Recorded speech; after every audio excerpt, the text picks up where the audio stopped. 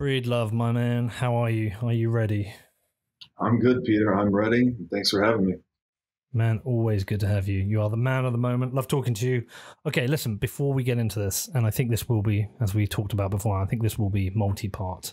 I've got a few things I want to ask you about before we get into it. I think a really important starting point is defining what violence is in the term of this conversation, because when we think of violence traditionally, for example, today I was explaining the concept to my son of the sovereign individual.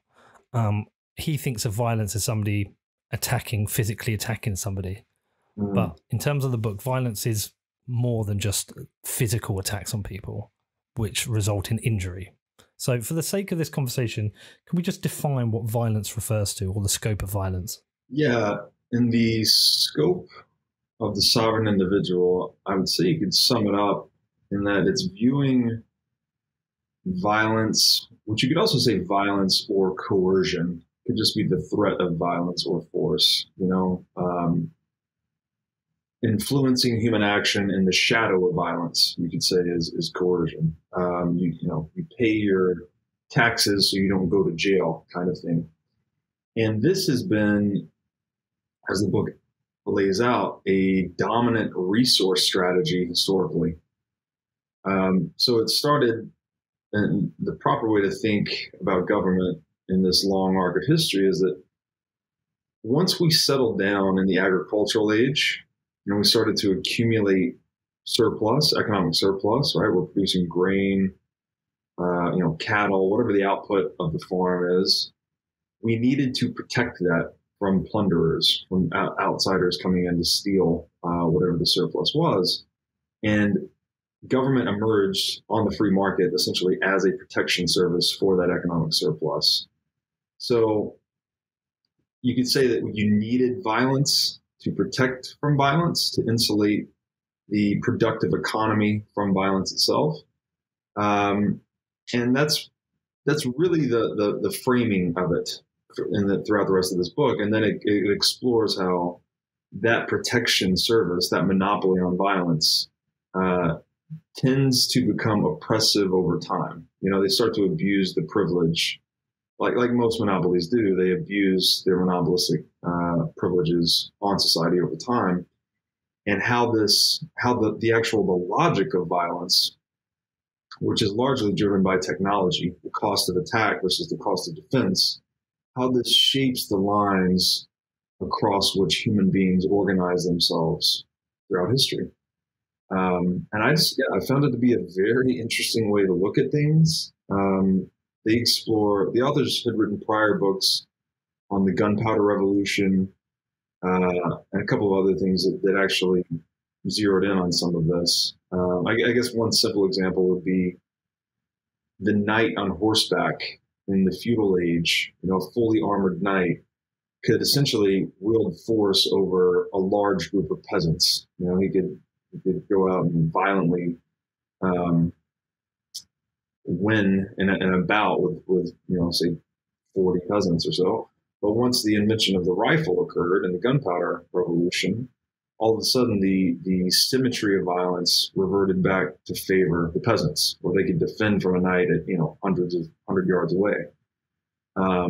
So these little technological shifts dramatically influence how society organizes itself. The last point there, the knight himself, by the way, an even more simplistic innovation made him possible, is you needed the stirrup, actually, so he could mount the horse. Otherwise, the knight was on foot and he couldn't really move force across space easily. So something as simple as the stirrup enabled the knight to become the dominant military force in the feudal age. So what we're really discussing in this book is not the eradication of violence, is that violence exists between humans and the logic changes with different technical innovations, and the logic has changed through to the agricultural revolution, through the industrial revolution, and we expect to change through this information revolution. But it's all that changes is the logic in line with technological advances. That's right. I would say the logic of the incentives to violence as well. The big change in the digital age, which I'm sure we'll get into, is that Encryption technology allows us to secure property in a way that's, when done properly, immune to violent or unilateral, excuse me, confiscation or coercion.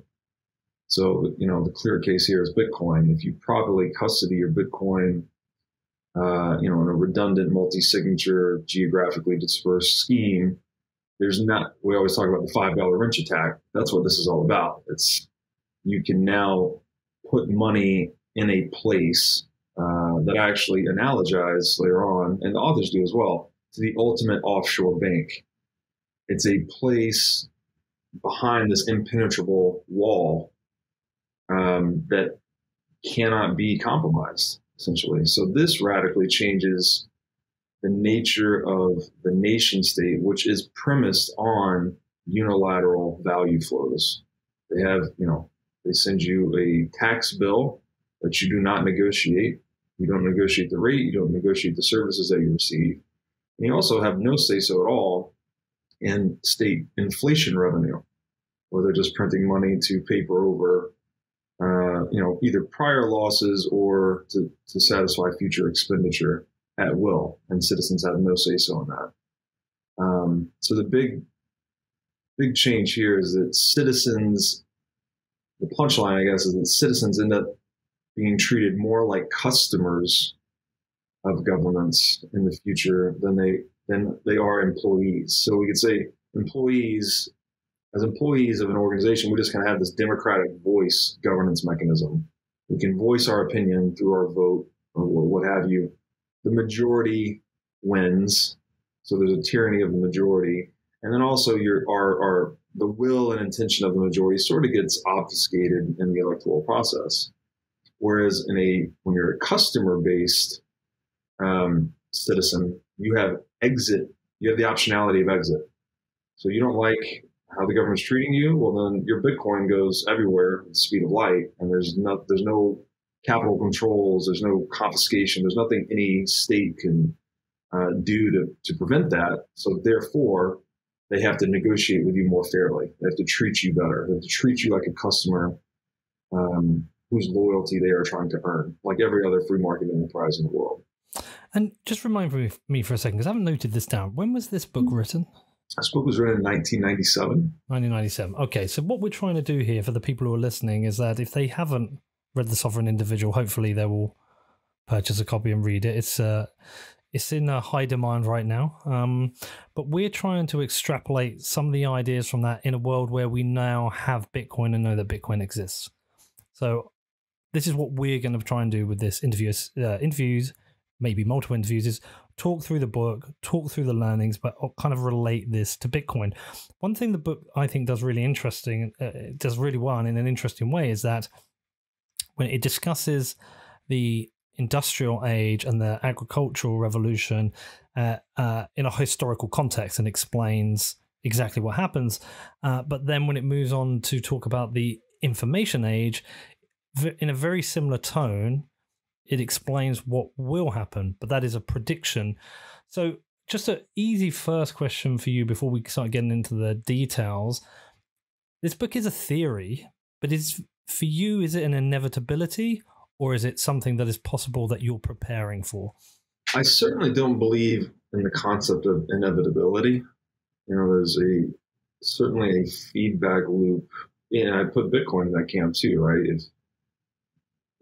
The threat of a black swan, which is by definition an unknowable unknown, always exists. Right? We live in a universe pervaded by chaos and entropy. Anything can happen. We don't know, So I don't think the book is laying out an inevitability, but they are tracing the historical changes in social organization based on this seemingly simple dynamic between kind of, again, as we said, the cost of attack versus the cost of defense. And I've found that it's the same as when you're looking into the future. It's very difficult to predict the future, but you can get a directional idea looking at economics, right? So we could have, not to say this would have been easy, but like even looking at something like Amazon in say the late 90s, early 2000s, like that business model was premised on decreasing the cost of distribution and doing it in a more timely manner. So a manner more in sync, more harmonized to the customer demand. Those types of business models tend to win out. So when you can decrease the cost of distribution, that is related to expansion of the network, a proliferation of the network. And in this case, the book's looking at the information age, which I call the digital age, whatever we're going to name it here. When you collapse the cost of information, you've thrown like the very purpose of the firm, by the way, what we are accustomed to organizing ourselves within, the corporation or the large nation state, is to make transaction and information costs, to be able to amortize those into the size of the firm. So to decrease the cost of information by having more trusted interaction within a firm. But the authors make the point that when you decrease this cost significantly, that the actual purpose of the firm gets called into question. So people are more likely to self-organize themselves in new and unique forms.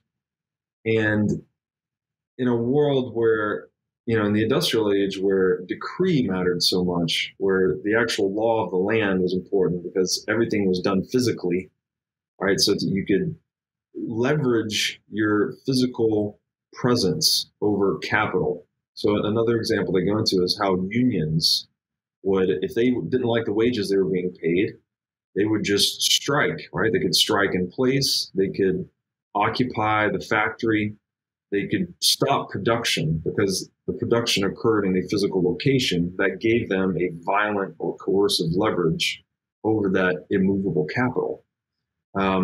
But the digital age, where we have much more products and services that are of an informational content, less physical capital is involved in many of the business models in the digital age, that option does not exist.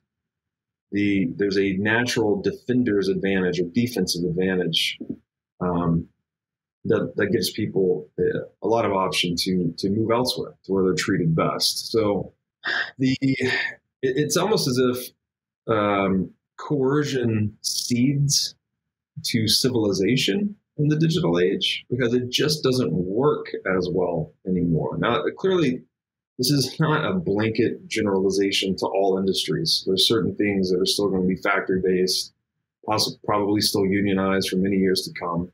But it is to say that the flow of economic energy is away from physical industrial-based industry to digital non-local industry. And that, as that energy and productivity flows into digital space, coercion does not work there because everyone had,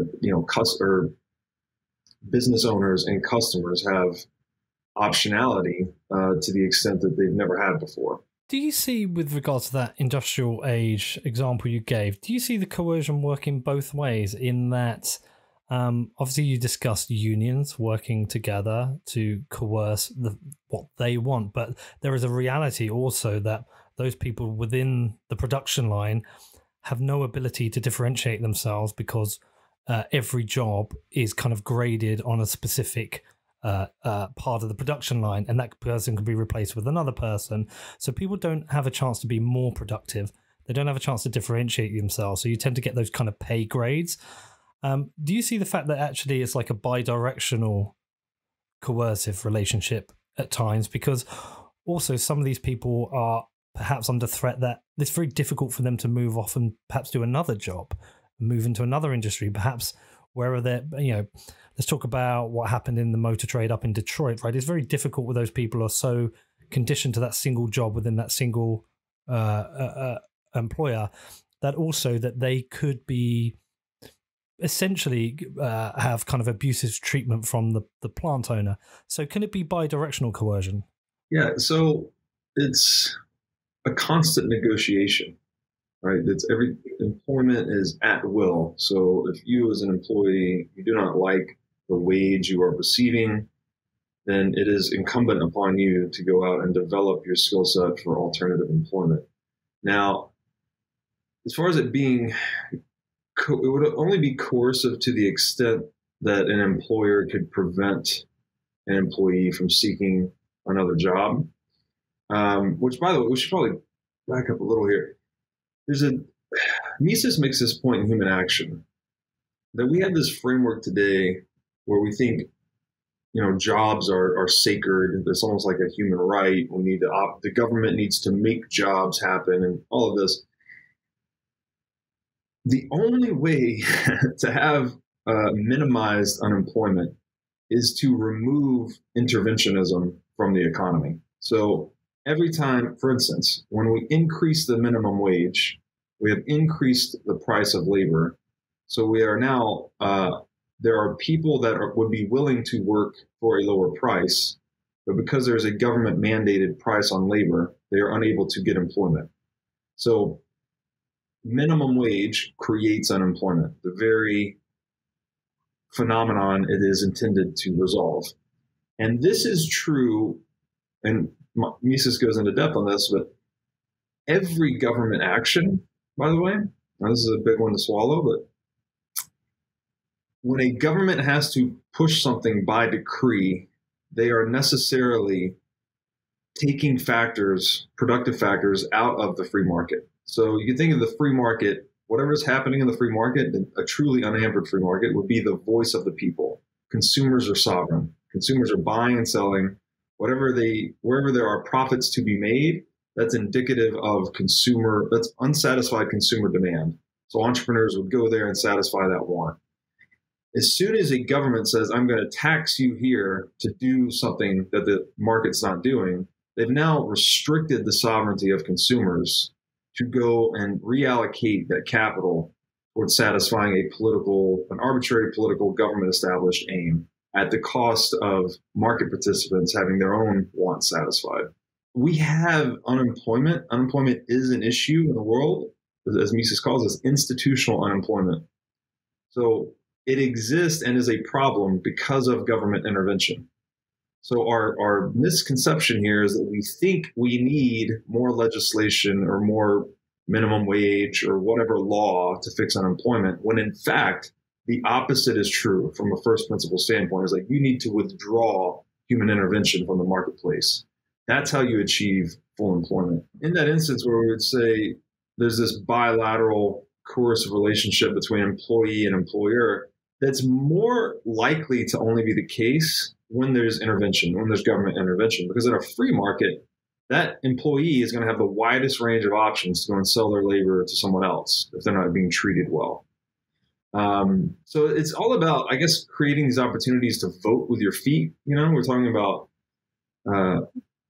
citizens having the ability to vote with their feet by taking Bitcoin to leave to another jurisdiction, employees being able to vote with their feet by leaving an employer to go to an alternative. The option to exit keeps everyone honest. It is kind of the gist of it.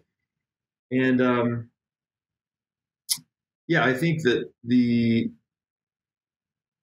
this relationship in that case is least coercive. But to your point that it can go both ways. It can absolutely go both ways. There's a natural, I guess, human predilection to want to get something for nothing. Right? I think the something for nothing is what's at the heart of all this. It's at the heart of central banking, frankly. We want to produce money and create economic activity by just printing dollars. Central bank shareholders want shares in the central bank so they can profit from that money production from doing nothing. They just get seigniorage on this money production. Union workers want to get paid more, even though the market's not bearing that out. So they'll physically commandeer a plant and demand more. And so there's just this human, predilection to want us to try to steal or confiscate or gain more value than they've created, let's say. And that's where the importance of, historically, was the state's purpose was to prevent that, to prevent fraud, to prevent the use of coercion and violence, such that an economic network could flourish. But clearly the state has now become that abuser.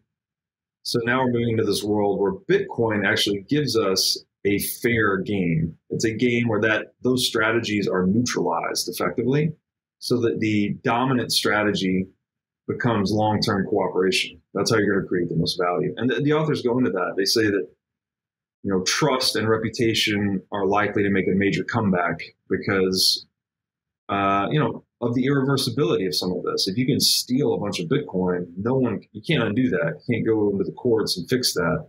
So they think that the world will move towards something more like we saw, I think it was I forgot what age they referenced, but where it was based much more on,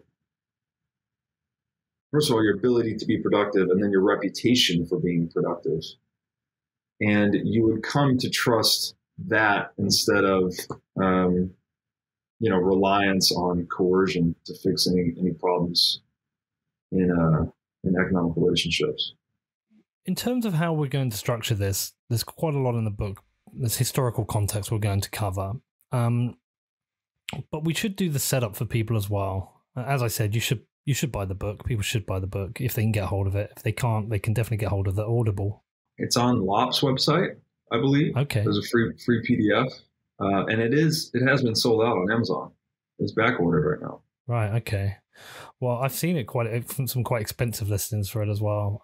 I've managed to get me a copy, but I've been doing the audiobook version as walk-in. But what we're really talking about here is we're going to be getting into what the authors talk about as how the logical violence will change during this information age that we're in, and reference to the virtual community and what microprocessors have brought to the table.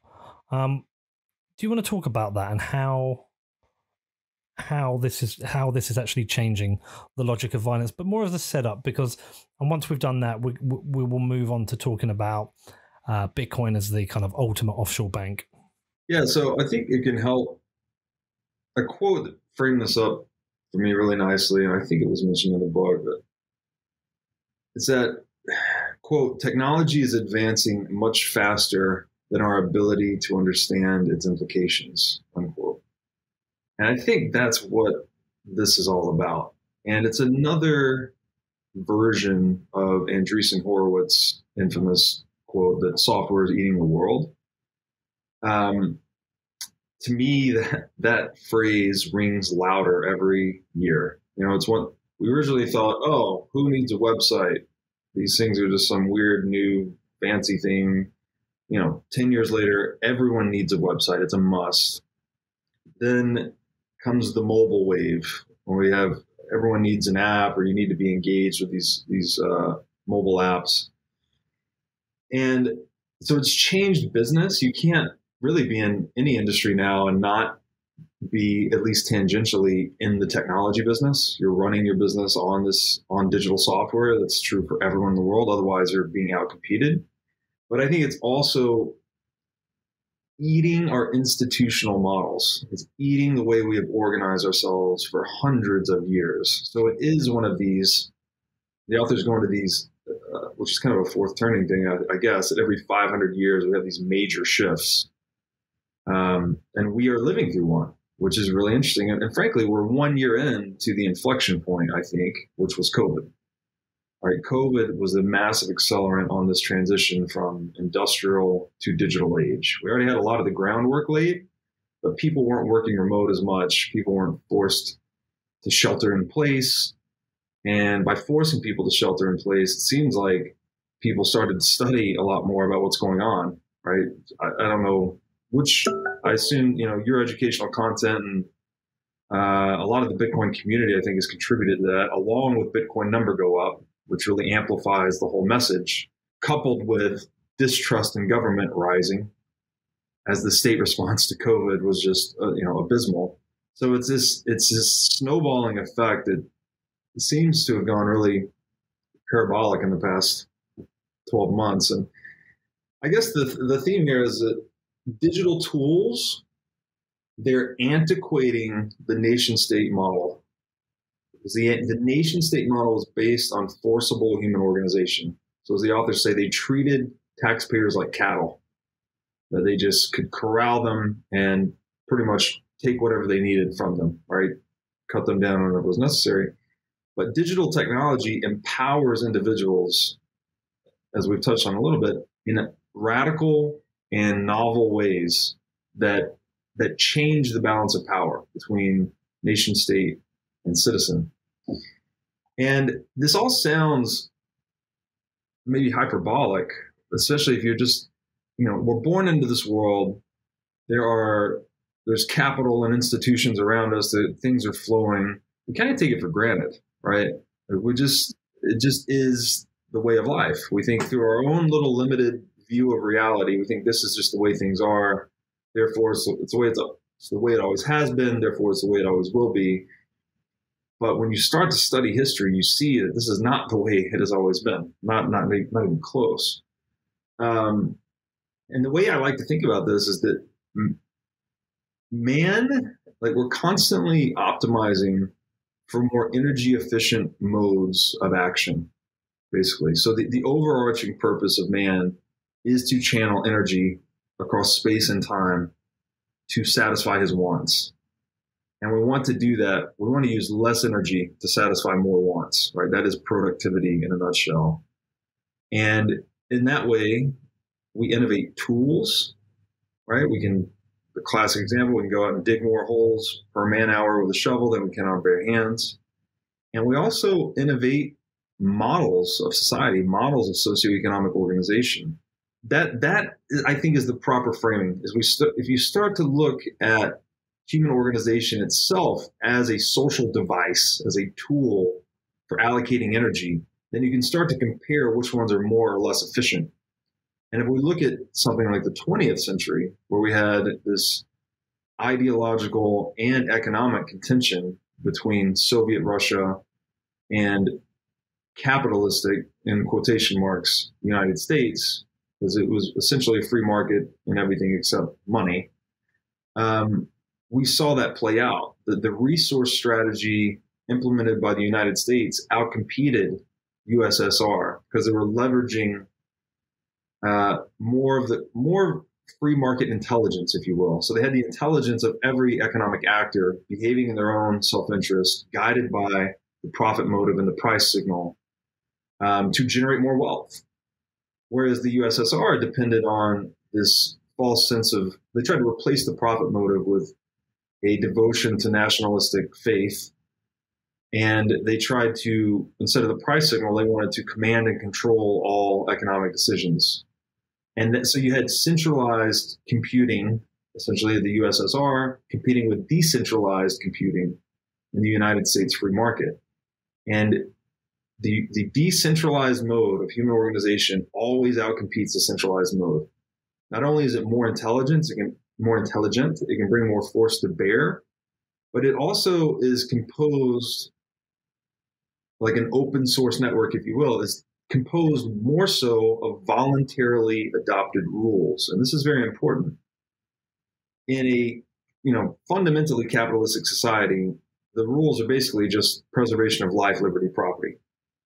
Now, clearly, we're not a pure capitalistic society, but I would say the United States was much closer to that ideal than Soviet Russia. Whereas a tyrannical society has to impose all of the rules. There are enforcement and security costs necessary to impose that rule set. So for that reason, again, we talk about decreasing the cost of distribution leads to an increasing proliferation of the network. If we decrease the cost of distribution of information and energy in a free market, then it's going to proliferate more as a network. It's going to create more wealth, and it's going to outcompete something like a centrally planned model in Soviet Russia. So this is the thing. It's like, so capitalism as a tool is better than communism. But capitalism, now this is where it gets a little tricky because the language has been abused. We don't have capitalism in the world, right?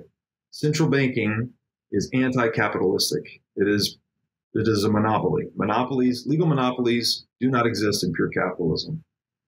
That's why I created this new term for a Bitcoin-based mode of socioeconomic organization where no one can monopolize Bitcoin, finally.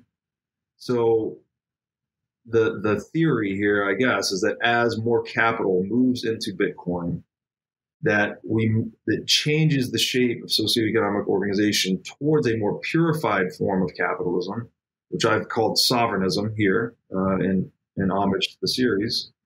And that mode will outcompete state capitalism as a resource strategy. It will attract the best and brightest citizens into it because it's a fair rule set. It's a place where people can protect the fruits of their own labor and can maximize their optionality and wealth creation over time.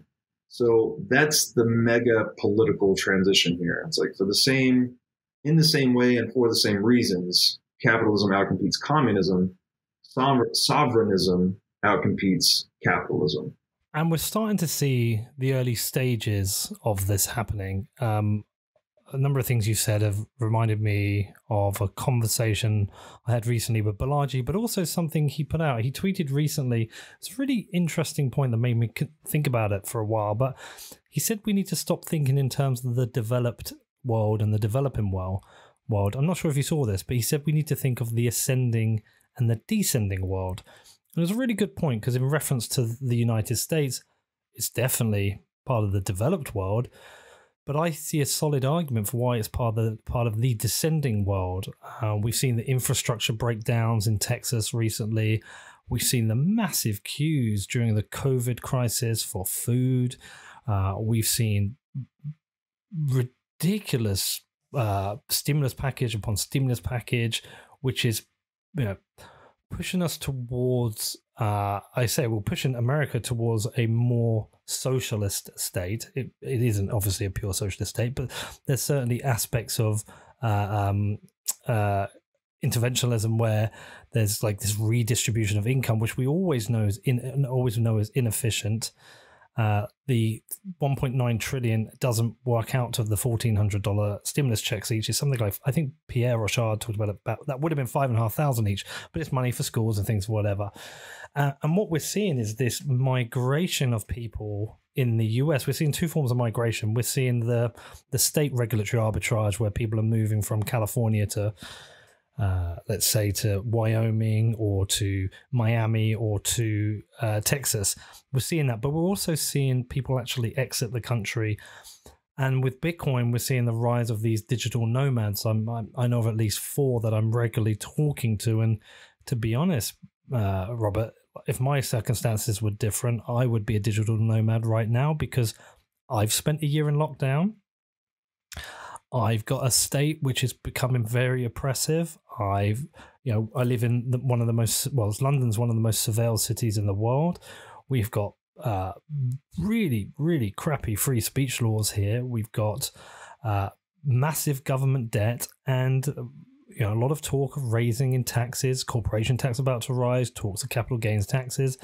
And so my productive output and my investment and putting my money into Bitcoin is under threat of being taken by the state due to their failures. And I'm now looking at what is my optionality. So what you're talking about, we're starting to see, and we talk about this virtual world. My business is a virtual world. I have 8 employees distributed around the world who I can pay in Bitcoin if I want. Let's throw one more into that. I've had all my bank accounts closed down. And that was because I refused to tell them what I was spending all my money on.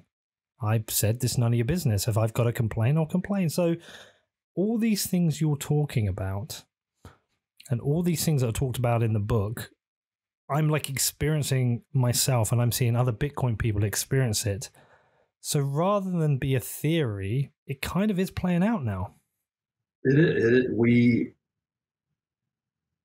no question we're in the digital age.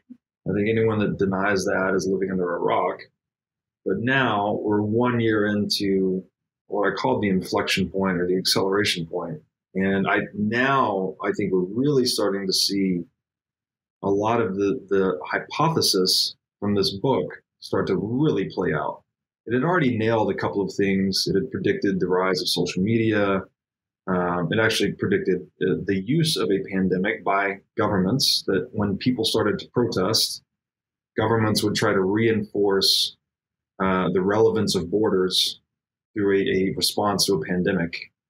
So that's interesting to think about as well.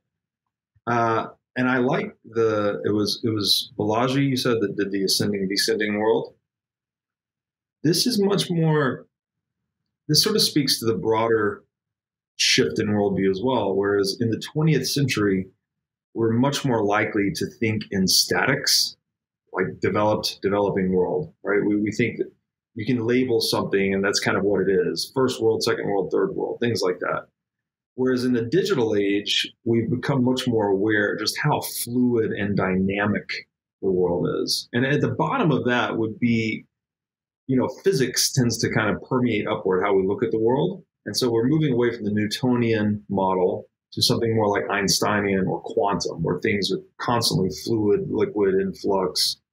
And that way of describing the world of ascending and descending is much more dynamic, let's say, than our traditional static viewpoints.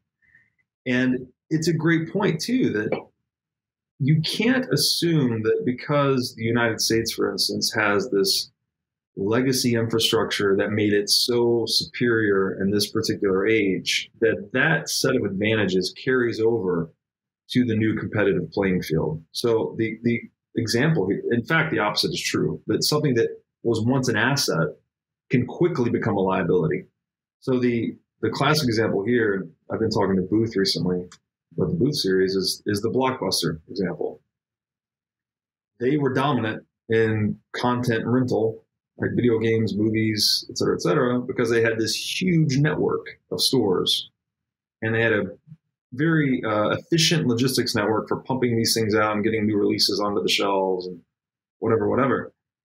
As soon as Netflix came about and started to capitalize on streaming, so actually streaming this content versus physically distributing it, the very asset that defined Blockbuster's advantage in the marketplace almost overnight became their biggest liability. So all of a sudden they're saddled with all these stores, this large distribution network, logistics infrastructure, all of the employees, right, that have been trained and dialed in on this mode of distribution. It's rendered irrelevant almost overnight. So your greatest asset can flip to be your greatest liability almost instantaneously in the digital age. And another possibility of that is something like 3D printing. Like this can occur on a much larger scale as well. Whereas today we have China serving as the production factory, largely for the United States, but also many other places in the world. There's a huge amount of capital invested in that logistics infrastructure. If 3D printing becomes mainstream, which it's something, when you looking at the economics of it, it's not making a prediction, it's just saying, okay, what can a 3D printer do? And it turns out it can produce, today it's being used to produce high cost, low volume parts, way better than the China model, we'll say. So for custom pieces on a boat or something like that, you can render a piece for, say, 1/50th the cost that's 10 times as good in quality. But as that becomes more mainstream and people can just download an idea, right, the software blueprint for whatever the thing is they're going to print it in their home or print it somewhere nearby, you've now collapsed the cost of distribution again. You've informationalized this product. So all of a sudden, this logistics infrastructure that, say the United States has with China, that all becomes a huge liability. And therefore, ascending world, the developing world, can potentially have a very large advantage in this transition. There's the example of Africa, right, where they actually leapfrogged the telecoms rollout, where because they didn't have this legacy infrastructure that we have to upgrade here in the U.S. We had to go from telegraphs to telephones to 1G, 2G, 3G, 4G, whatever, Africa was able to adopt the latest and greatest much more quickly. So it gave them a lot more agility to move faster than a developed world or descending world competitor. And that's a good way to look at it too, because you're getting these more nimble, more modern territories, right, that have adopted the latest and greatest technology without being burdened by the liabilities associated with legacy technology. Those become much more attractive. They can move faster. They can create more wealth. There's less cost involved in them. And in a world where state revenues are declining, because people have recourse to something like Bitcoin, they can opt out of predatory tax regimes. They can opt out of overly inflationary regimes. They can just put their savings in the offshore bank of Bitcoin. State revenues are going to be declining. So the states that have the least liabilities, like in the U.S., we have just a black hole of unfunded pension liabilities, Social Security, all of this. It's this tremendous number that will never be paid. So, by the way, if you're in your 30s or 40s or younger and you think you're going to ever draw Social Security, I would check your hope on that. The authors make the point that in this world, people will start to migrate to the states that are the most technologically agile, that have the lowest liabilities, because revenues will be in decline. So states with lower liabilities will be more solvent. And therefore less predatory, right? They'll be less likely to overly inflate or overly tax their citizens. So I think that's a great way to look at it. It's instead of thinking of the world in static terms, we need to think in rate of change terms, and because the rate of change now is the big deal. So things can move so quickly when you're on an exponential scale that you can go. Like something we just went through, right? Bitcoin was under $4,000 a year ago, and it's 50,000 today. The bull market just started. 50,800, and it's probably never going under 20,000 again. Yeah, probably not. It might, without a black swan reason, it might never go under 30,000 again. And there's a chance it shoots up to 100,000 at some point this year, and we get a new base.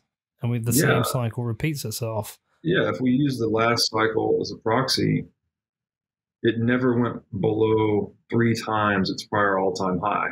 So we'd expect it to run up some blow off top if the cycle repeats, and then it would never come down below, say, 60K. But we also have this change in situation with Bitcoin where people of previous cycles have tried to pick a top or tried to sell or tried to predict it. But people are now thinking, I have this pristine asset. If I time it wrong, I may end up through a certain trading period with less Bitcoin than I had previously, and that's not going to work for me.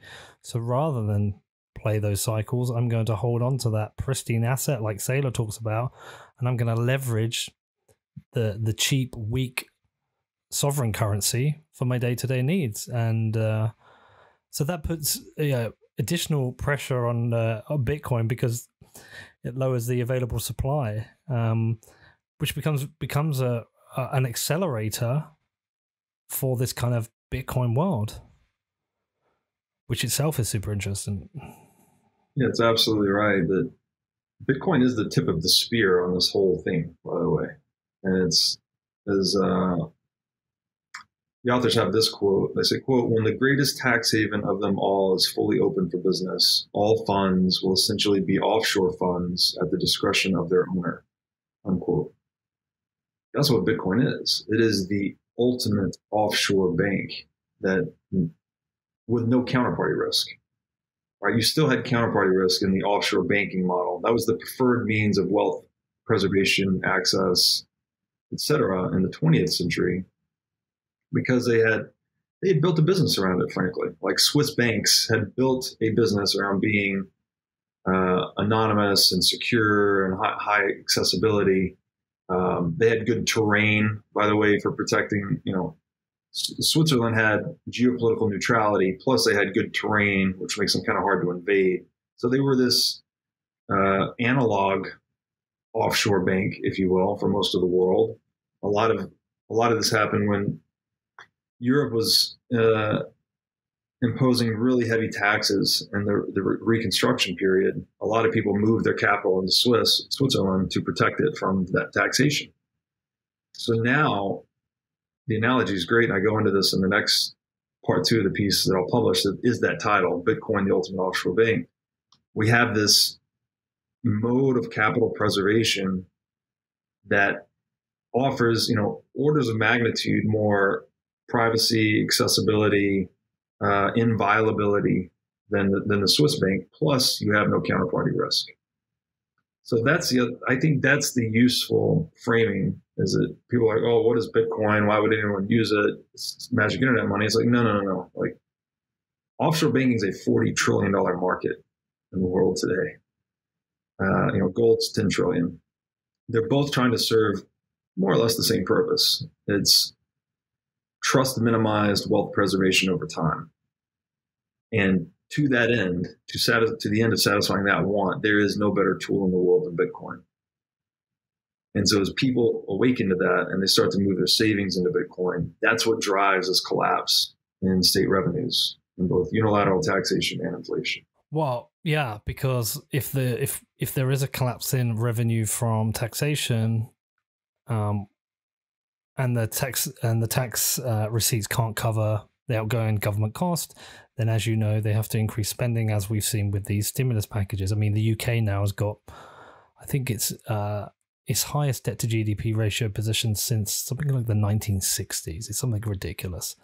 And we're about to see an impact on tax. And the funny thing is, even with the raising of the tax, this $2.2 trillion debt that the UK has is never going to be paid off. It's never going to happen, but they will inflate it away.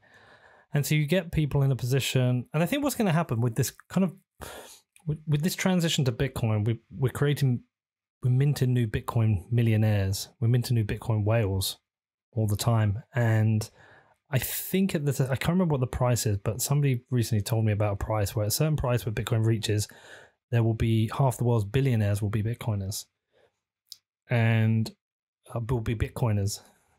There's like a certain price. So, these millionaires, multimillionaires, billionaires who aren't happy with their services provided by their government, aren't happy with the conditions, are happily going to migrate, become digital nomads, go to friendly jurisdictions, your Portugals, your Maltas, your Estonias, your Cayman Islands, and that's going to be another wealth drain out of these Western nations, again, accelerating it. Everything feels like, and it's like the Parker Lewis gradually, then suddenly, everything feels like this acceleration of what is happening here. But what was quite interesting, I'm referring back to your notes. Anyone listening, Mr. Breedlove has produced an outstanding set of notes. Taxing authorities have grown accustomed, and you mentioned this earlier, to treating their taxpayers as a farmer treats his own cows, keeping them in a field to be milked. In the digital age, these cows grow wings, and we're seeing that. Yeah, and that's one side of it, right? Like the taxpayers, which that is the productive base on which all politics rest. It needs a productive economy to siphon wealth off of, to be a non-productive politician, let's say. And there's no such thing as a productive politician, by the way. I make this point in the piece that the legislator's pen cannot create wealth. It can only redistribute wealth. So I think that's the big awakening here as well, is that we're moving from a world where we thought somehow that by virtue of a popularity contest, we could put a guy in office that could make things better. And it's just silly. It's just a silly, nonsensical notion. It's consumed a lot of our cognitive space. Like if you go and talk to at least in America, you talk to your normal American, they've got some big opinion about politics and how this guy is better than that guy or this girl is better than this girl. It's like, it's all the same. It's all the same. None of it will ever create the outcome you want. The only outcome is they will plunder the Commonwealth to their own benefit. They will serve their central bank masters. That's the only guarantee in this whole game. And at the other side of this, so that's the taxpayers, right? The other side of that is who you alluded to, these ultra rich. Typically in these transitions, governments become increasingly desperate, as the taxpayers are getting increasingly upset and distrustful of the government. They start to demand these exotic things like MMT, wealth tax, exit tax. The taxes become disproportionately skewed on the wealthy. There's a lot of anger towards the wealthy. I'm debating with people on Twitter sometimes telling me how evil Jeff Bezos is, like how he is the incarnation of evil. And having no conception of entrepreneurship or how much productivity, say, Bezos's business has added to the world. He has decreased the cost of living for people worldwide. Now, not to say he's a pure entrepreneur, like he's benefited a lot from the fiat currency spigot as well, largely because Amazon was able to outrun state laws and state taxes in the early days. So again, they were able to decrease the cost of distribution relative to a Walmart or whoever else. So had he may have not been as successful in a truly capitalistic world. Who knows? But to say he's evil is silly. You're shooting yourself in the foot if you don't want rich problem solvers. It's that statement we saw regularly during whenever Bernie Sanders is campaigning, is that billionaires should not exist. Right. Which is obviously a deeply flawed statement on so many levels, but the concept that they shouldn't exist puts a cap on production. Right. Which is just as bad as minimum wage, right? It creates its opposite effect. You put a cap on wealth, then you're going to suppress problem solving in the world. You're going to increase the set of problems in the world. And by the way, which is so silly for a guy like that to say that, is billionaires shouldn't exist. We're going to go print $10 trillion to give everyone helicopter money. It's like, you're going to make everyone a billionaire, right? We're going to be like Zimbabwe eventually. And was it Zimbabwe? Everyone was a billionaire, trillionaire. Yeah. It's Venezuela as well. And I think Venezuela have just minted their $1 million Bolivar notes this week. I think I saw. I could be right. wrong. I saw that. Government, let's say ineptitude, kind of reaches its climax, which I think we're near today. People that are dispossessed because the government, the central bank specifically, has been printing money, which confiscates wealth from those that depend on the store value function of dollars or euro or whatever it is the most. So it's dispossessing people in the socioeconomic hierarchy. It's enriching those that are already rich. This is the classic, the rich get richer, the poor get poorer. When that hits a tipping point and the middle class has been eviscerated enough, people rise up, right? There's populism, there's revolt, there's anger, and that becomes expressed through the voting mechanism, through public demonstration, through riots and protests. And eventually politicians will capitulate and they will start to try and more heavily tax the rich. And I think when that happens, actually, overlaid with Bitcoin being the only monetary medium available in the world that is totally immune to wealth redistribution, which is to say confiscation, I think that's going to be a major tipping point, and that billionaires start to protect themselves from government overreach in Bitcoin. And that is only going to accelerate the need for government to print even more money to deliver helicopter money and what have you. And I just don't see that being reversible, because the other funny thing about Bitcoin is nobody becomes less bullish. Do you know anyone that's sort of interacted with Bitcoin and bought a little bit and then backed up? I mean, you could maybe argue a few of these crypto jokers that are trying to peddle the shitcoin, but anyone that's taking a serious look at it, no one becomes less bullish. No, you're absolutely right. And I can think of key interviews I've done in the last year which have made me more bullish, which have led me to buying more Bitcoin. Yeah. Specifically one with our mutual friend Brandon Quittem, where we discussed the fourth turning. That's a great episode. The episode I made with Nick Bartia discussing layered money. I did an episode with Ben Prentice and Heavily Armed Clown discussing what the fuck happened in. Oh, and Guy Swan, actually, no, I discussed this, my episode with Stephanie Kelton, and you get to that point with it. I mean, I think if you have the benefit of a full cycle, so you've ridden a bear market and you're now in the green, it becomes a lot easier to remain bullish because you should be able to survive another bear market. Yes, your value in pounds, dollars might drop, but once you can ride out any bear market, you've essentially got to fuck you money stage, and then you obviously you don't become less bullish. And what happens is, I think also over time, what's happened this cycle, a lot of your other fears start to drop away. I think we now have, I've talked about it a few times, I think we have this regulatory moat around us now. We're not fully protected, but we have a certain amount of protection with the amount of money that's in Bitcoin, the fact that Tesla in Bitcoin, that Square's in Bitcoin, that MicroStrategy. We have these people there. If the regulators try and push too far, if they try and put too onerous regulations in place, we have this pushback.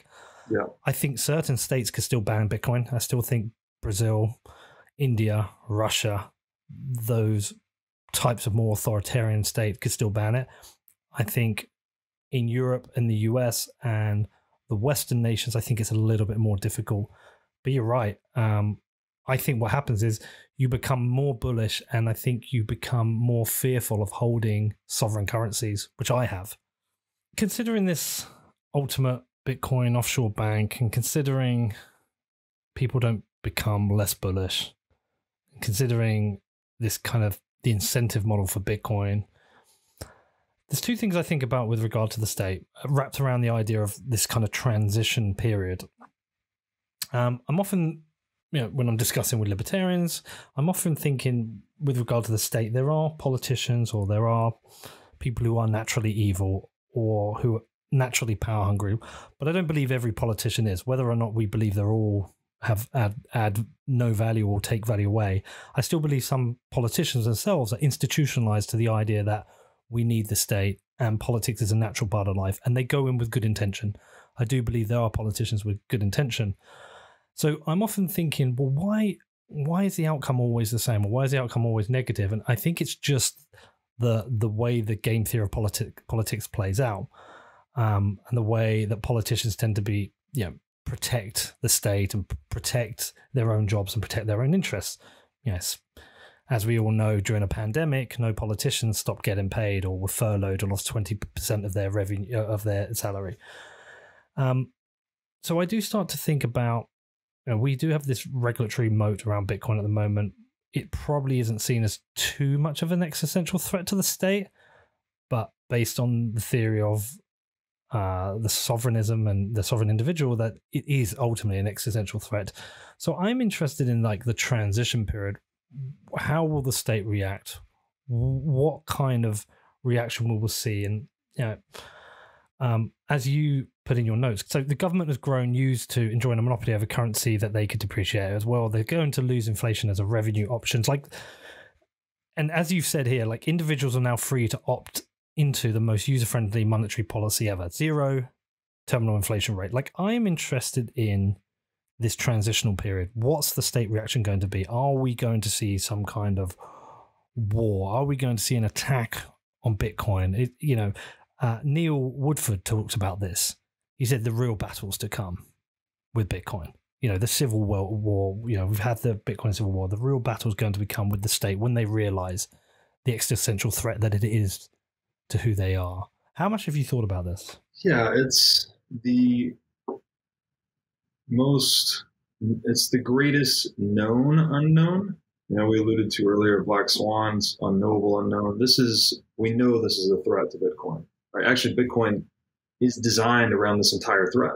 It's designed to be survivable through a nation state attack, through concerted nation state hostility even.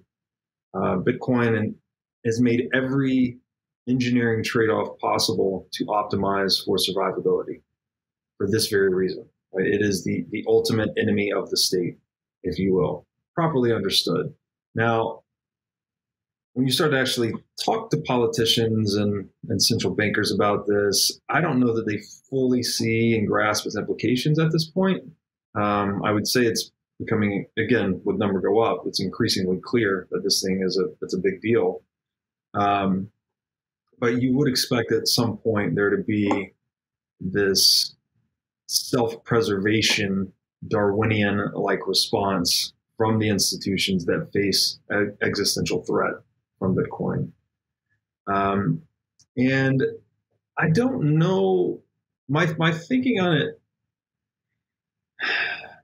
now is actually that, so you alluded to earlier that we tend to think there are certain good people, bad people, right? Bad apples, good apples. I actually think that people and their characters are emergent properties of the incentive structures they are operating within.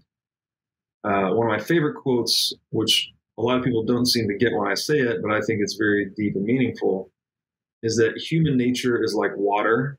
It takes the shape of its container.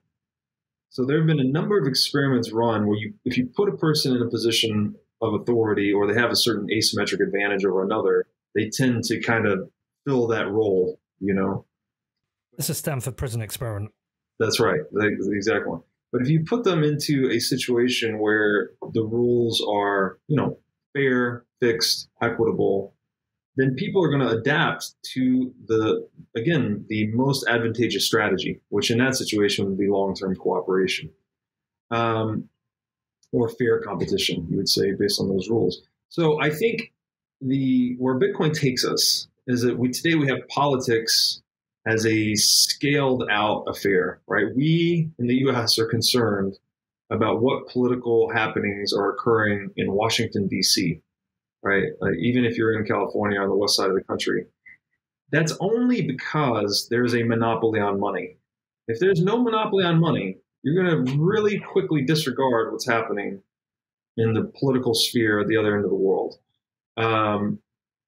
So another way to say this is that when you move out of fiat currency and into Bitcoin, extortion is no longer scalable. So you're not able to suffer under this invisible form of extortion we call inflation or unilateral taxation. And politics itself and government reverts back to a more localized affair. So as far as what, so we can think here too that the other flaw in thinking that I think is really important to flesh out, and this is really common with a lot of macro guys and girls, right? China owns Bitcoin. The United States will never let it happen. Like, they talk in these economic aggregates as if there's a single indivisible unit in the world called China or the United States. And it's just not reality. It's not real at all. What is real is that we have this more or less tightly grouped constellation of mutual interest, sociocultural affiliation, geopolitical affiliation, whatever it may be, that comprises the nation state. So it's not like China is this, China would say has the CCP, which tends to be a little more singular directive in action. So that it behaves more like an indivisible aggregate, but something like the United States is much more decentralized, we would say, even though there's a strong federal government. It doesn't mean that the U.S. moves as like one single entity in all areas of decision making. And so what I see happening here is that every one of these, judges, policemen, arbitrators, everyone that works in the government, they have a dual hat. They have another hat they wear as a citizen, basically. So they're engaging with Bitcoin maybe through two different lenses. One is, hey, I need to go do my job and like make my boss happy, who needs to make his boss happy, and respect the government bureaucracy. And we could put central banks under this umbrella, any government bureaucracy. But they're also operating with this hat of, hey, I'm a citizen, I need to protect my wealth, I need to provide for my family, et cetera, et cetera. So what I think will happen here is that as the magic of Bitcoin number go up technology, right? The harder government squeeze, the more they try to confiscate, inflate, increase taxes, et cetera, the more people are going to slip between their fingers into this ultimate offshore bank of Bitcoin, which increases its market cap. And as we all know, incentives, again, human nature like water, takes the shape of its container. Incentives shape reality for you. If you're a Bitcoin holder and all of a sudden it's 10x in price, you're going to maybe think a little differently about how you treat it from a regulatory standpoint as an individual, right? And maybe that shapes how your boss looks at it, or maybe he's also bought a little bit to protect himself from inflation. So the analogy I make is that I think Bitcoin acts as this digital acid that's kind of dissolving the incentives that bound nation states and institutions together. I think it kind of dissolves them from within. I go into this in the piece. Actually, there's a psychological experiment called the selective attention experiment, and a psychologist assigns a task to the people in the experiment, and they're watching a video. It's a short video, 20 seconds long. People with black shirts and white shirts, and they say, "All right, you watch the people in the black shirts, count how many times they pass the basketball back and forth. They're all on a basketball court running around, passing the ball." And so you do that, you engage with the task, you count the number of passes, the basketball, and then at the end of this 20-second video, the experimenter asks you, "So how many times do they pass the basketball?" And it was, whatever, 7, 8, 10, whatever the number is. Then the experimenter asks, "Okay, thank you. Did you see the 6-foot man in a gorilla costume walk into the middle of the frame of the video, flail his arms about for 5 seconds, and then walk off screen?" And 75% of the people don't see it. I didn't see it. Yeah. I know the video. I didn't see it. If you go, and it's great. It's on YouTube. You can go do it yourself. Like, granted, once you know it, you sort of see it. I know, dude. But if someone gets you with this without describing it to you in full, like it's been repeated many times. 75% of the people don't see it. So the moral of the story there is that your incentives or the aim of your goal-directed action determines not only how you see the world, but it determines what you see in the world. You literally don't see that guy in the gorilla suit if there's no incentive for you to look for him, basically. You're following the passes. And I think that Bitcoin will shape not only how regulators in their role as citizens see the world, but will also shape what they see in the world. We'll start to look at this alternative financial system differently. And then to your point earlier, we already have this regulatory moat where every time a Square, a Tesla, a MicroStrategy, any of these major public equities take a position, they bring with them an army of lobbyists, influence, political affiliation, et cetera. So it becomes really hard to resist at some point. And I think instead of there being this, I'm sure there's going to be a counterstroke from the state. I'm sure there's going to be some fight, but I think it's going to be less of this epic battle between Bitcoin and the state. It's going to be more of like the state dissolving into Bitcoin over time. There will be people on the side of the state. We've already seen the typical kind of arguments and it feels like people who think they've missed out. I certainly think there's some people who feel like they've missed out, and therefore they want to be anti-Bitcoin, and they'll pick up whichever, the mainstream press do it a lot, pick ever, whatever kind of FUD there is, like the Tether FUD until the Tether FUD passed away, and that's gone now. Now it's energy FUD, whatever it is. I certainly think there's that. I also certainly think there's people who just do not agree that the idea of a full anarchist world is better than one with states and countries. And some people believe that despite all the flaws, we are better off with the state. We're better off with that pull and pull of democracy, even with its flaws. Because without that, we don't have, like the book does comment on this, we don't have a working example of a operational country which is essentially anarchist in nature or without a state. I myself still can't get myself to a position of that, but I do like the idea of a smaller state. I do like the idea of Bitcoin dissolving in, the state dissolving into Bitcoin, but providing a service. That, and they are forced within that provision of that service to keep to a budget because they don't have the ability to print money as they do now. So that transitional period is the thing I'm thinking about. Where do we end up? Where do we become?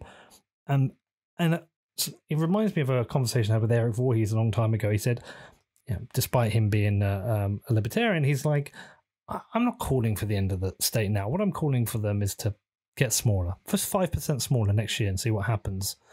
And for me, what this becomes is almost like an A/B test of the state of what can they provide or what should they provide. If they are restricted to budget, what services do they drop first? And it then becomes perhaps that we do operate with a state, but a much smaller state, in a different way that's providing services which, are subject to the free market. No, it's a great point. I would argue that there is no historical example of this, crypto anarchist ideal of social organization because of what we're talking about, by the way, right? Money has always been confiscatable. Coercion and violence has always been useful because we didn't have digital technology. We didn't have encryption, frankly, to put these things, whether it's capital, commercial relationships, ideas, we could put them behind an impenetrable digital wall now. We didn't have that defender's advantage in any of the analog ages, right? Agricultural or industrial.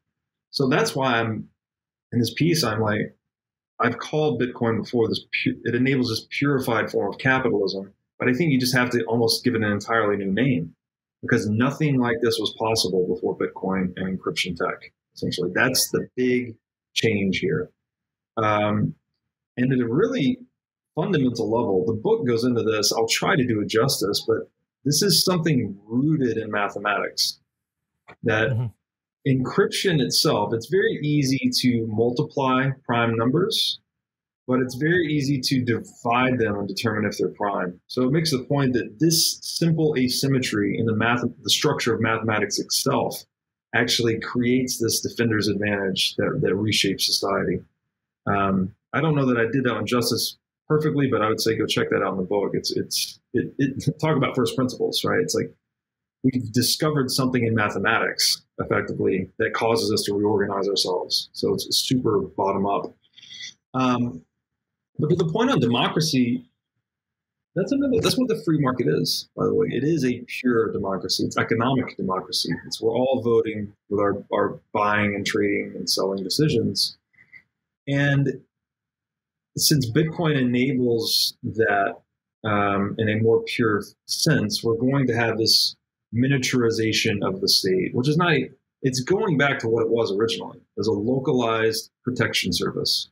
So whatever physical capital we have locally that needs to be defended and protected, the state would provide that. But on something like Bitcoin, those property rights are being defended by the mining network, right? It's in the defense is inbuilt into the money almost. So yeah, that's just another way to look at it, is that we've just reduced the need of citizens for the protection service itself, because the assets being protected are now, these securities integrated into the asset with Bitcoin.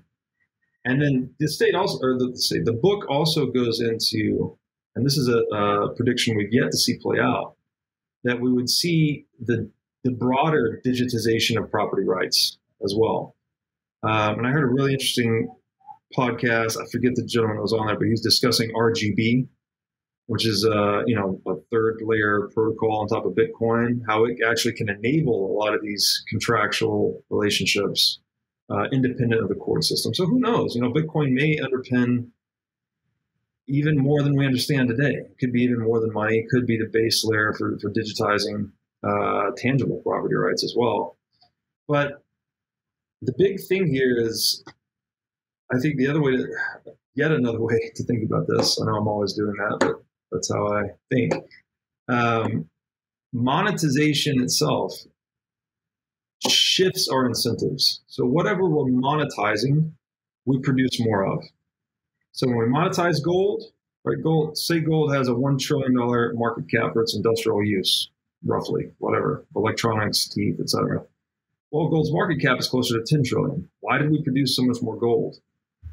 Because we monetized it, right? There was a demand. Part of its demand configuration was industrial, and part of it was for exchange, monetary use case. So we increased production of gold because we monetized it. Fiat currency is debt. That's what it actually is. It incentivizes you to take on more debt because inflation erodes real debt burdens over time. So we monetize debt in the creation of fiat currency.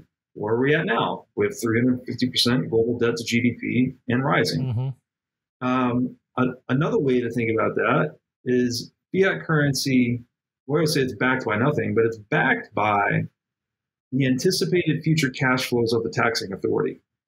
So fiat currency is backed by coercion and violence.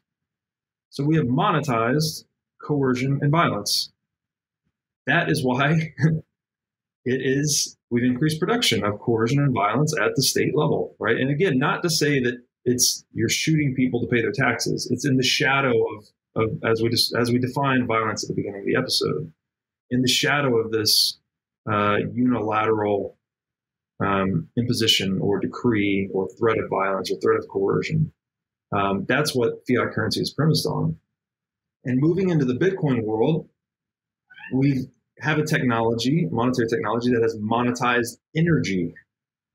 So now, in theory at least, should that relationship hold, we would increase the production of energy tremendously, and we'd decrease its cost of production. And if you look at something like the Kardashev scale, have you heard of this? Where you're like type 1 civilization, type 2, type 3. Oh, yes. Yes, I have, yeah. So type 1, I may have the types wrong here, but you've harnessed all the energy on your own planet. Type 2, you've harnessed the energy of your solar system. Type 3, so on and so forth. And that is the arc of civilization. We again, human beings are the animals that channel energy across space and time towards the achievement of aims. The more energy we can harness, the more civilized we become. So I think Bitcoin is the gateway to that higher order civilization. And that's what what we're trying to get our head around is that. It's this tectonic shift away from statism towards sovereignism. It's funny because I've got a note here. I was going through the notes. And I'm working on an idea for a show at the moment with Ben Prentice, who's now a producer on What Bitcoin Did. And we're working on this idea of this show called The Brilliance of Satoshi.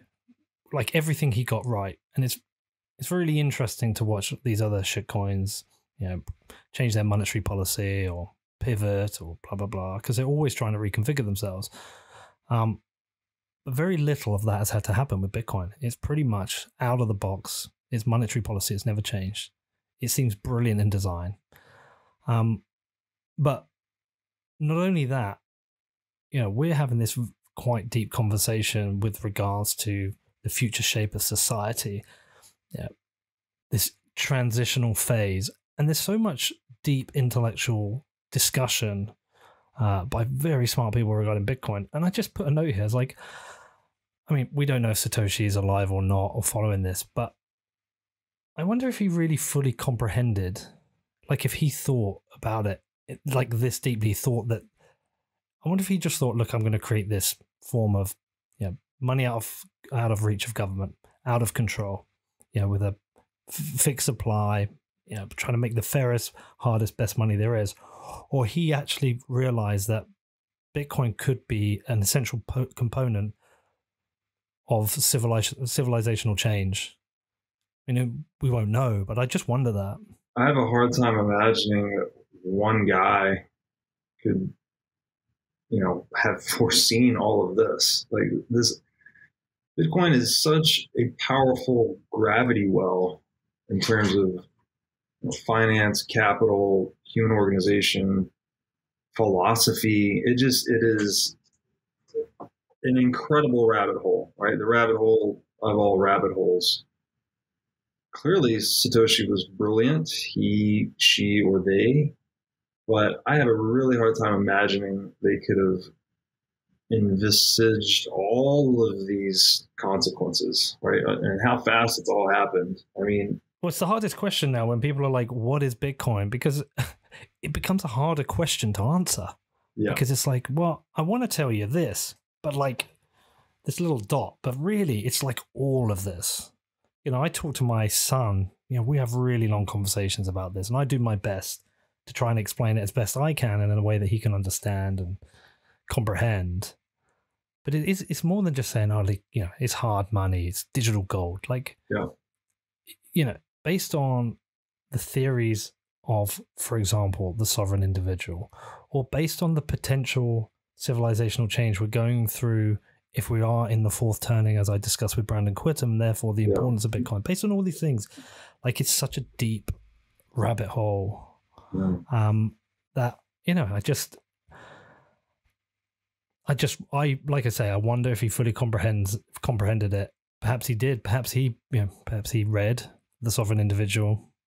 Perhaps that was his inspiration. I mean, we'll never know, but it's certainly on my mind. Yeah, I think he probably did read The Sovereign Individual, honestly. He was very much dialed into the cypherpunk ethos. You know, he was a cypherpunk. But you know, it's funny, people talk about the monetary policy of Bitcoin, and it's actually, it obliterates the notion of monetary policy. So we could say that, okay, it was Satoshi's policy. Maybe you could say that he just picked a number. But what he was really doing was choosing the fairest rule for money, which is that no one can confiscate it by inflation, right? It's perfectly predictable, perfect information. That's really just using inflation to bootstrap itself, to bootstrap the network into existence. But there's no unknown inflation. So it actually is, it's almost like a form of natural law. So, right, he's created this law that exists independently of mankind. So the same way we have to figure out how to deal with gravity and how to deal with thermodynamics, we now have to figure out how to deal with 21 million Bitcoin and 0% terminal inflation. And that's why Bitcoin is fuck you money, right? It's fuck you to every policy, every police state, and every politician in the world. And it's like, that's the power of it. That is the core power of it. And that's why it's the tip of the spear to this sovereignism thesis. And in terms of what it is, I agree with you. We have no idea. The same could be the foundation. You know, we talked about property rights earlier. There's Lightning Network. There's so many use cases that are possible on top of it. We don't know. We simply don't know.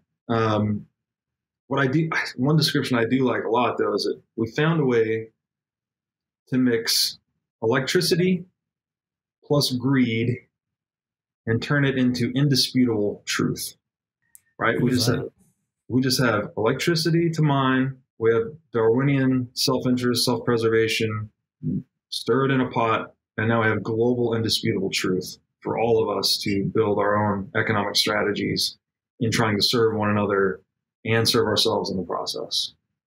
Dude, listen, I think for a part one, that's a really good point to end it. I think it's a great introduction.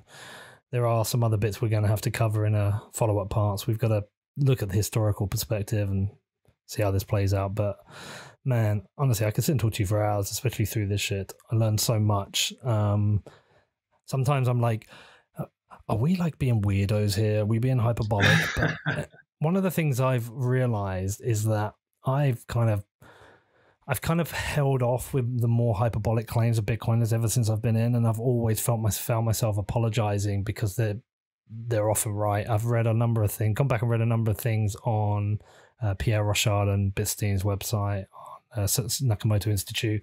They themselves have predicted a lot of what's happened. So now I'm just in for the ride. Like I'm in now. Let's see how this plays out. But that's a great start, dude. Listen, just tell people where to follow your work, and we will follow this up with subsequent parts. Yeah, I'm excited to do that. I think this is a really important text to share. And I think once we get done with this, let's open source all the notes. We can point people to the book online as well. This is important because this transition, very uncertain. The best thing you can do is arm yourself with knowledge, I think. So that's why I feel very strongly about what we're doing here, and hopefully the writing too helps. Again, my name is Robert Breedlove. I'm on Twitter at Breedlove22, BREEDLOVE22.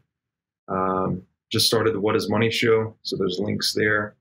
I'm doing these long form intellectual discourse sessions with the most prolific thinkers that will sit down with me. Working with Jeff Booth now, and yeah, it's similar to what we're doing here. You know, we're going deep on topics and hopefully externalizing the minds of some of these great thinkers for other people to see. And the quote I heard recently was, I forget who said it, but civilization is a race between education and catastrophe. And it's like, love it. So we're just trying to, you know, amplify the education side. Well, listen, man, you know what I think of you. I think you're one of, if not the most important speakers about Bitcoin right now. I think the work you're doing is fantastic. What I love about it is that you're drawing in other voices outside of Bitcoin, other people who are just kind of being tempted by it and they want to talk to you. And I think the work you're doing is important. And I hope some of the most important shows out there start getting you on. I know you've got some stuff coming up. We've talked about other shows. Hopefully you'll be on. But look, just keep doing what you're doing. It's really, really important work. I'm learning a lot from you, and I appreciate everything you do, man. Hey, thank you, brother. I really appreciate you too, and thanks for having me. All right, dude.